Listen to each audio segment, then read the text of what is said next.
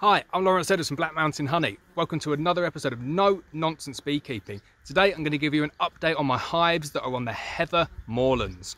So, have a look at that. Like, that is Welsh Ling heather. We have mixed moorlands here, so you have trees, you have bilberry bushes. So you basically get like very small blueberries, but like a wild blueberry. They're really nice. There's bramble here. There's kind of a bit of a mix, but as you can see, like, it is full to the brim of really healthy looking Ling heather.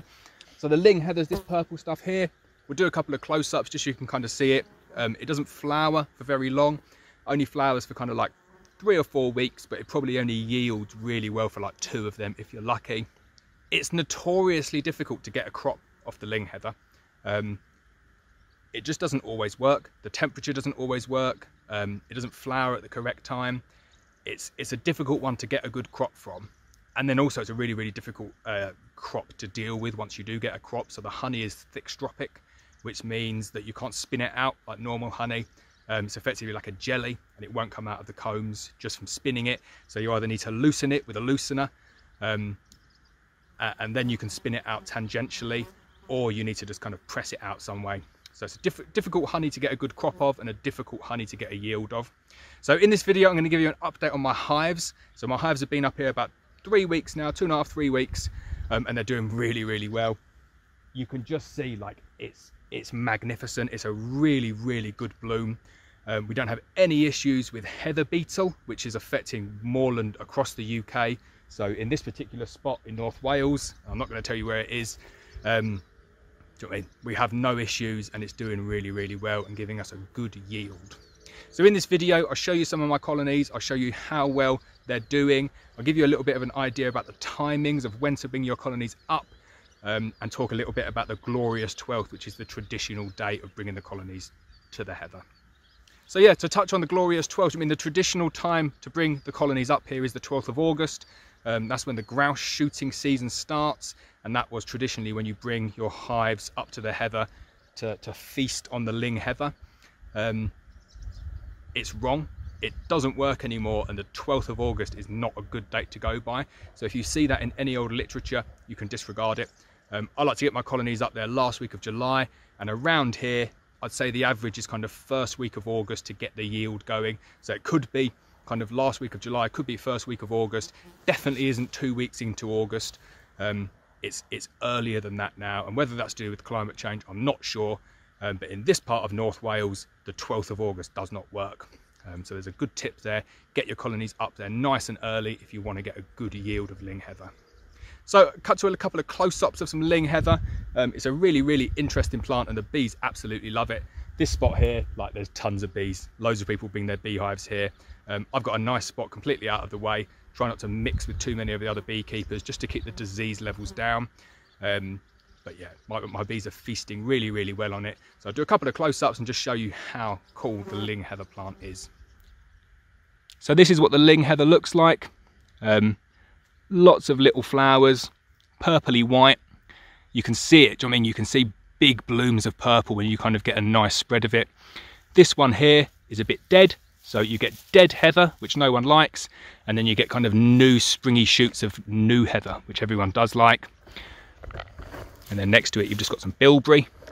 But yeah, that's what it looks like. Cool plant, hey? Right, so I'll show you a couple of my hives now and show you how well they're collecting the Ling heather.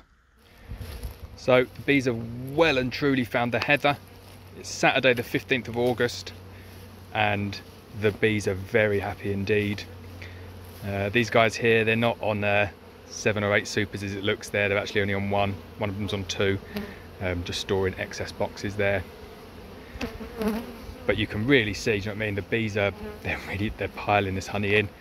I'm really happy with it. I've got the timing right this year, but more important than that, I got the weather right. That was the really important part.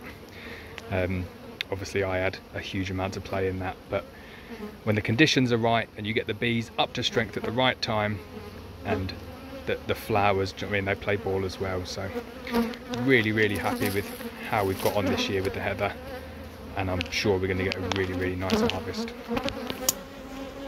So as I've said previously, with the heather, you need to make sure you don't come up and just stick 3 or 4 supers on. The bees really don't work the heather very well like that for some reason. If you do that, you'll get kind of bits and bobs all the way throughout those 3 or 4 supers. So you really do need to start with just 1 super and then come back, check. Once that super's full, you can put another one on. The bees really caught me off guard this year. They filled these up so quickly, like the weather, you can feel it here today. It's like 24, 25 degrees. That's a lot cooler than it's been recently. I'm looking at the camera there and I'm just seeing literally swarms of bees flying in, flying out.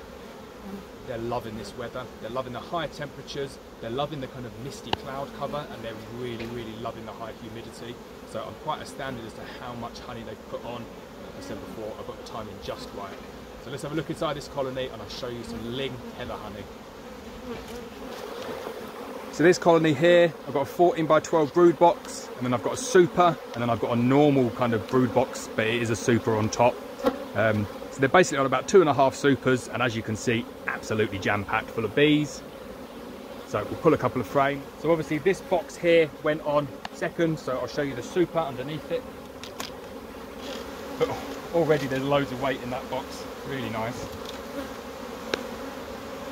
So this was unwired drone foundation, and as you can see, they pretty much filled that one up. Nothing capped yet, but pretty much full, both sides with honey. Really, really nice weight to it. Like, the smell is unmistakable Ling heather. It's perfect. It really is perfect Welsh Ling heather honey. The colour is a giveaway. It's always that kind of dark amber, but the smell is completely unmistakable. You really, really do have to try Welsh heather honey. You know what I mean? We've got a super there. It's not full yet, but it's completely drawn out. That went in as just foundation. So they've drawn out all 10 frames in there. They filled all 10 frames pretty much. They'll cram a little bit more in there, and then they'll start capping that off. So we've got one nice full super there. But then also on top of that, I've got, do you know what I mean, there's probably more in this top box now than the bottom box. This only went on 4 days ago, and they're just piling it in. Like, the bees in the air, it's just quite amazing how many bees there are at the moment and how well they're doing on the feather. So if I had to estimate, I'd probably say there's 20, 25 pounds in there already. Obviously once that's full, you'll get that up to about 40 pounds. So if I had to estimate this colony, how much we've got in there so far, I'd say probably 15 pounds in the super and probably 20, 25 pounds in this top box here. It's going to give me about 35, 40 pounds just at the moment. And obviously, you know what I mean, they might fan that kind of nectar down a little bit. The majority of that looked like kind of real, already fanned down honey. So I don't think I'm going to lose a huge amount of weight. The forecast isn't that great going forward though, so I'm not expecting too much more. If I get 35 pounds from each colony, I'll be over the moon. I'll be really, really happy. But the big reason I wanted to do this video, and the reason I wanted to do it now, is to talk to you a little bit about timings. The 12th of August, that is supposedly when you're supposed to bring your bees up to the heather. The glorious 12th, that's what it's always been, and that's what everyone always says, that you make sure your bees are up by the glorious 12th. And that's kind of the day that most people used to take them up there. And from my own experience in the last 5 years, that is at least 2 weeks late. It just doesn't work bringing them up on the 12th. I mean, if I brought them up on the 12th, that was 3 days ago, I'd have been lucky to have 2 or 3 super frames drawn out, let alone any honey in them. I brought these up on the 26th of July, and I've got 35 pounds of honey in this hive, and I've got a lot of other hives that have got honey in it as well. This one's probably the best performer here, but I'd say kind of averaging like 15 to 20 pounds on the other hives, just from kind of giving them a heft. So if I'd have left it until 3 days ago, I wouldn't have any of that. My honey crop would be pretty much nil. So it's just that reminder, the timings, the traditional timings of coming up to the heather on the 12th of August, don't believe them.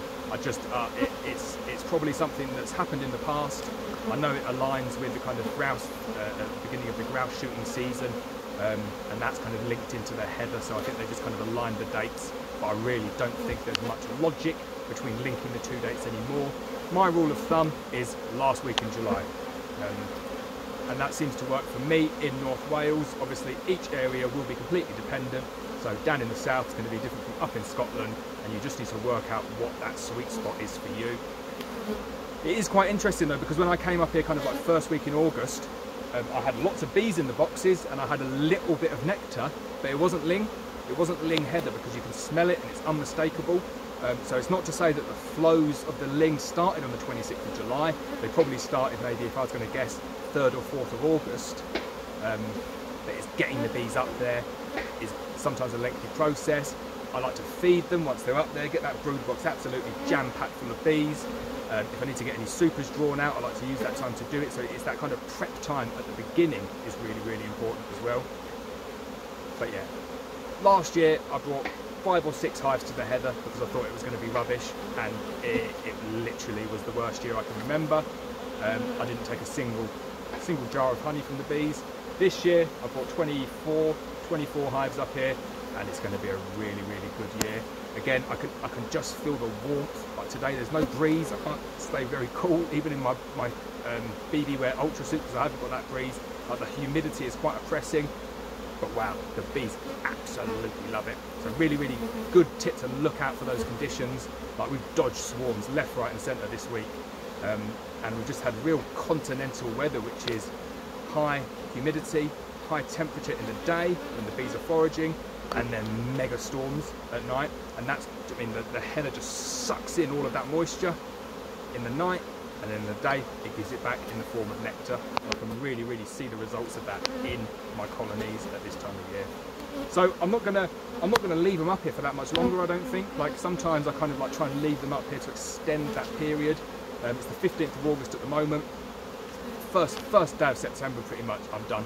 Like as soon as I see the flow stop up here, I'm taking them off, because I don't want to risk the varroa load building too much in my bees. To kind of get an extra £5 of heather honey per hive. I'm going to have a really nice crop. I know I'm going to do that, so I'm going to do what's best for the bees. So as soon as I see, I mean, either it starts to rain or it's forecast to really badly rain for the next 2 weeks, all I'll do then is I'll wait for all of this honey to be capped, give it a little test on the refractometer, and then I'll just take the honey. I'll take the bees down to a normal altitude. I'll give them their feed. I'll give them their varroa treatments, and I'll get them ready for the winter. So let's have a look at one more colony, just to give you kind of let you know that it wasn't a fluke with that one. They all are all really quite advanced. This one here, when I came up with these boxes, I wanted to put them on. I was going to kind of put them somewhere safe and out of the way. I got caught up in a thunderstorm, and the moors is the last place you want to be in a thunderstorm. So as soon as I saw that thunder in the distance, I just whacked them onto this hive, and I got in the truck and went home. Storms and heather are a perfect mix in terms of honey. Storms and heather, you don't want to be on the moors on your own in a storm, so always play it safe. Let's have a look in this hive. Like I think you'll notice as well, like what a difference kind of the weather and the humidity makes in terms of the bee's temperament. Like that first video when I showed you kind of me moving to the heather, stung in the face, which I know is a lot of people's favourite pastime, watching me get stung in the face, but they were really horrible bees. Like they weren't happy. I'd taken all of their feed off them, I'd moved them to a strange place. They wanted revenge, and they took revenge on me. Now they're so much happier. Like they're really, really working strong Ling heather flows, and they're nowhere near as grouchy. So as soon as those flows stop, they'll probably be back to not very nice bees again. But it's just the time of year, and that's what happens with bees.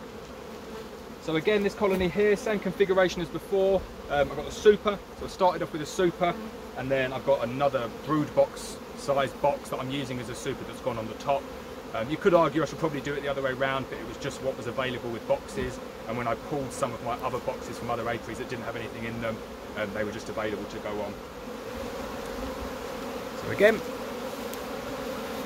nice super frames. This was unwired, thin brood foundation, you get that right, so different from the drone foundation. I just used whatever I had, so this would be perfect for making cut comb. Really nice weight to it. Filled pretty much on both sides. Just waiting for the bees to cap that one over.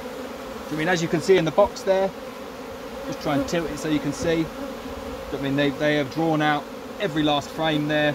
They're filling it up. The smell is amazing. If I had to guess, maybe 10 to 15 pounds in there again. And then in the top box, not quite as much in the other one, but I'd say probably another 10 to 15 pounds in there.